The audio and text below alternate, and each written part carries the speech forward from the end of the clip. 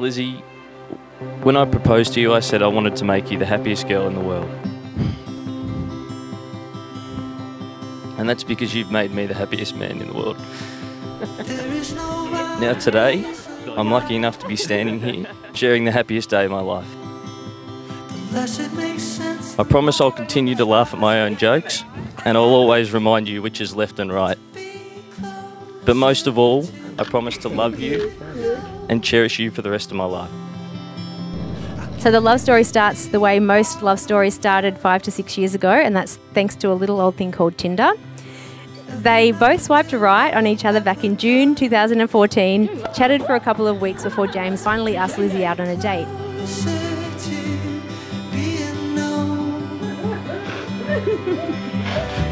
Being in a loving relationship myself, I would often play Greg's Tinder for him.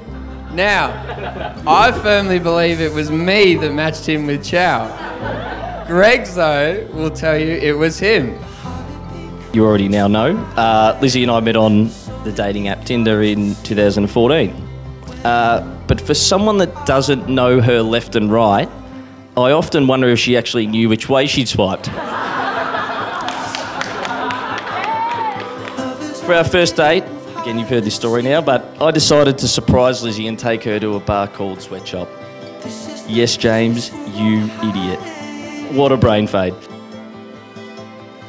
It was a minor miracle that this beautiful, sweet girl had said yes. Oh, you're a vision. Well, the day is finally here. Just after Christmas, Lizzie came up to Sydney for a second last fitting. I dropped them off as usual and decided to sit at the bus stop and wait for them. I looked up when I saw my beautiful daughter, beautiful little girl, standing at the front of the shop window in her wedding dress.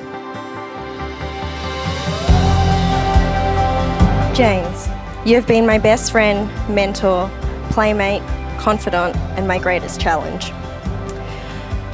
But most importantly, you are the love of my life and you make me happier than I could ever imagine. I promise to learn how to drive and to make a decision on where we should eat. But most of all, I promise to love you, to treasure you, and to be by your side, always and forever.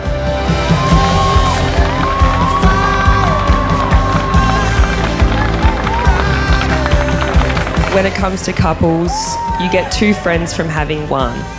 And this is so true for Lizzie and James. They as a couple make the most wonderful of friends. Greg's, you've absolutely met your match, mate. Lizzie, the traits that Greg's has are absolutely synonymous with you.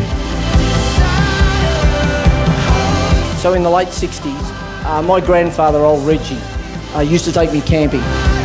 I'd lay on my back in my sleeping bag. He taught me to look at the stars, and he said to me, when you look at the stars, wish something for someone else. If you're a good person, someone will be wishing for you. I want 120 people in this room tonight to look at the stars and wish something very special for these great two. Thank you.